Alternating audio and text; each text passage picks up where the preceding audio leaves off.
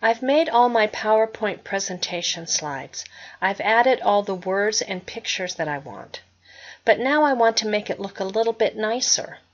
It's easy to do that with PowerPoint. I move my cursor to the top, click on the Design tab.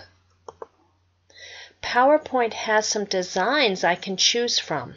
If I move my cursor along the top, I can see what each of these designs would look like on my slides.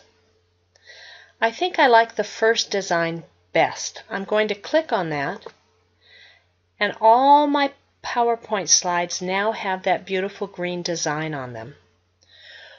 When you choose a design, sometimes it changes the size and the placement of the pictures or words. So I want to go through each slide and make sure it looks exactly the way I want it to look. I can change the size of the words by highlighting them, and PowerPoint brings up a quick little option for me to change the style or the font, what my words look like. So if I move to each one, I can see what they would look like. I like that, and I'd like it a little bit bigger.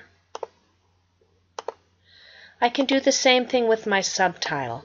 I highlight, I click next to font, choose the font I want, then I can click next to the font size and make my words bigger or smaller. I like them about like that. I want to do that with each of my slides. I want to make this title a little bit bigger. I'm going to highlight it. I like that font, but I want it bigger, so I'll click on the arrow next to font size and enlarge it just a little. Now I can do the same thing with pictures. If I click on the picture, you can see that there are little boxes on the outside edges of the picture.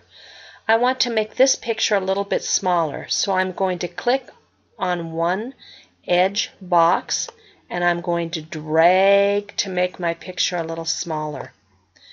If I want to change where the picture is on the slide, I'll click on the picture and there are those two arrows, and I can click and hold and drag the picture wherever I want it to go. I'm going to do that with each of my slides. I'm going to make sure the words are the right size, click next to font size and enlarge it. I'm going to make sure each picture is the size that I want. I'm going to click on my picture, click and drag on the edge of the picture. I'm going to click in the middle and click to drag the picture to where I want it to be. I want to do that with each slide so that every slide is perfect. Once I've made sure every slide is perfect, all I have to do is go up and save. And there I'm done.